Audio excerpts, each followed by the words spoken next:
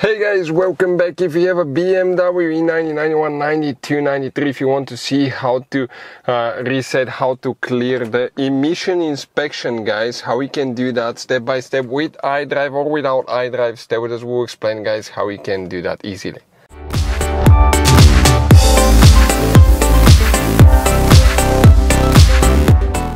Hey guys, welcome back to How to Repair, guys. Thank you guys for watching and subscribing to the channel. Today will be super helpful video to any of you having a BMW 3 Series generation E90, E91, 92, 93. If you have one of those, that's a 3 Series from year 2005 to year 2013.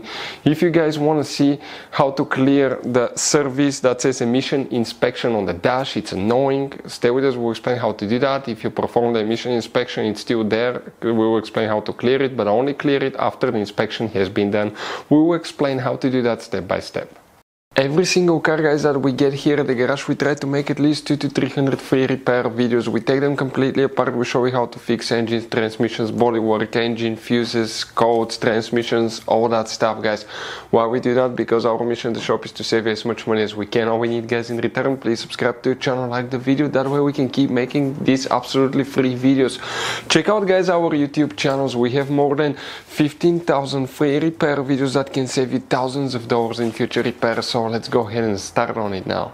So what you guys need to do now, okay, now pretty simple. You get in your BMW, close all your doors, put the key in, okay. Now don't press the brake pedal, do not press it, press the start button, okay, until you see your dash lights on, just like that, right?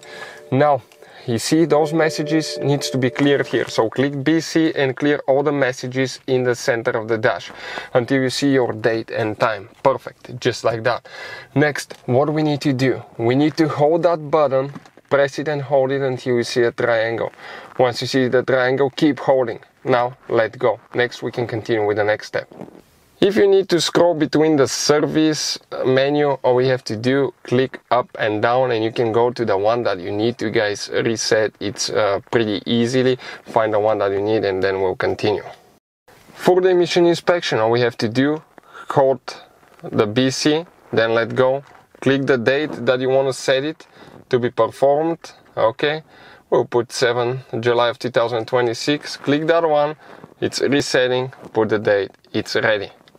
So guys, for the emission inspection, it's done until the next date, so we are practically ready. You can scroll to the rest of the menu and check all your service requirements there. Hopefully the video will be helpful. Thank you for watching and see you guys next time.